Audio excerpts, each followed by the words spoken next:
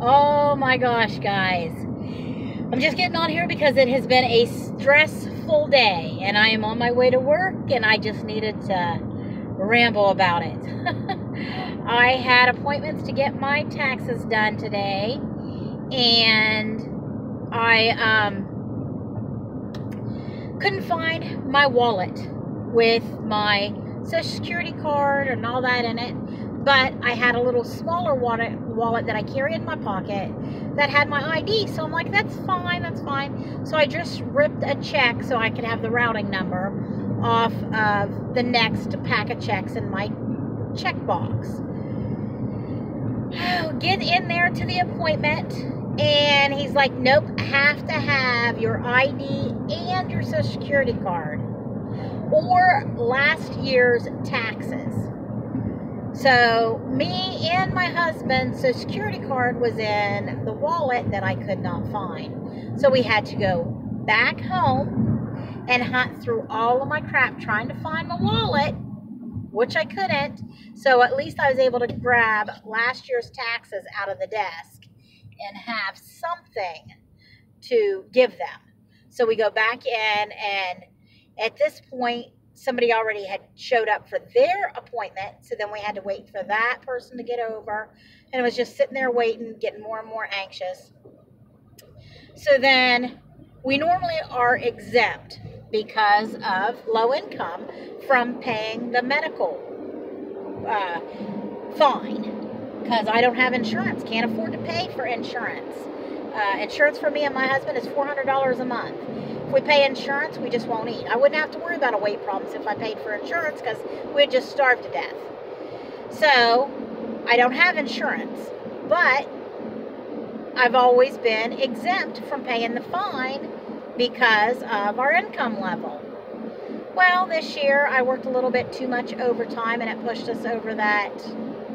So I got a $1,200 fine for me and my husband not having insurance on me and my husband, which I normally take the money from my income tax to cover my property taxes, which is almost $2,500, $2,490 and some change. I mean, literally scratching at $2,500. So we leave the accountant from getting the taxes done with a fine of $1,200 and go up to the auditor's office and pay those taxes. By the time it was all said and done, I had to take $8,000 off of my credit card to cover the property taxes. But when I had put money into the bank this morning, I transferred into the wrong account. It's just been a mess. It's been a mess. It's been a mess all day. So after I was done with the account and the two different banks I had to deal with, then the auditor's office, me and my husband went antiquing, and then I just walked down a little bit to try to calm myself down. So I have a little snippets of footage of that for you guys that'll be coming up next. And I am sorry, it's so shaky and all over the place, and I'm just rambling because I was so stressed. I felt like crying. Oh my God, guys. And then we go to Burger King for lunch, and my husband had words with a kid who had parked not unneeded. He did not need it. He pulled into the handicap parking spot, him and his little Escalade, and oh my goodness, hopped out of there. And yeah, my husband almost got into a fight with some kid over handicap parking place that the kid was using inappropriately. Oh my goodness. And then he called me a nasty name, and that's when my husband really got upset. So I thought the police was going to be called, y'all. I really did. Then the manager of the Burger King come out and was like, oh no, we were hoping your husband was going to beat that kid down. We didn't call the police, not at all. I was like, oh my goodness.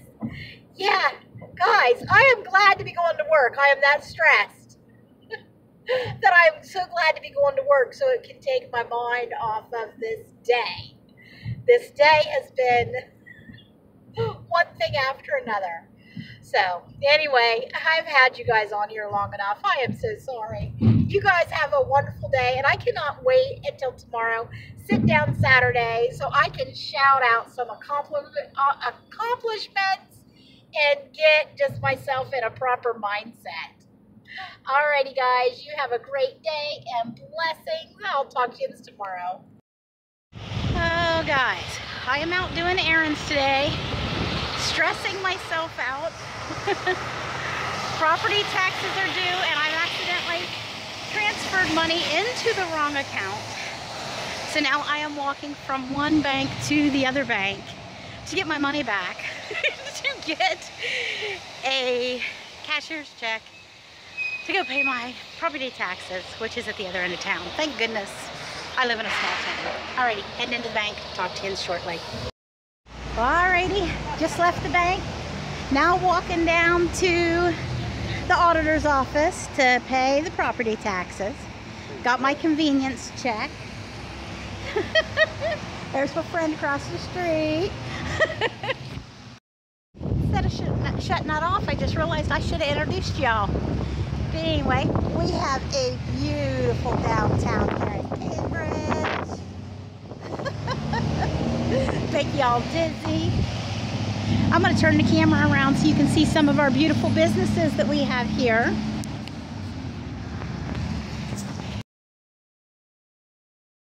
Alrighty, all done with property taxes. I hate giving up that much money, to be perfectly honest. But we're going to go in here because my husband's in the antique store. And this is one of my favorite antique stores, Penny Court. And it is 3 floors of antiques in here. Fantastic. It is fantastic. So anyway, I'm going to turn it all around so you can see what's inside.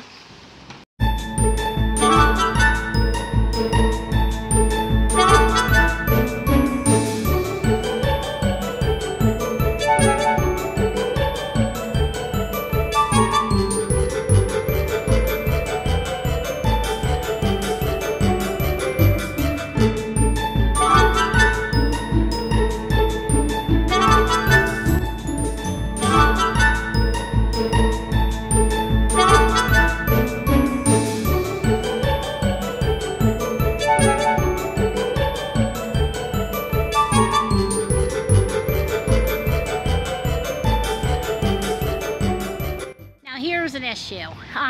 Nothing but chocolates. They have the best chocolates in this little store.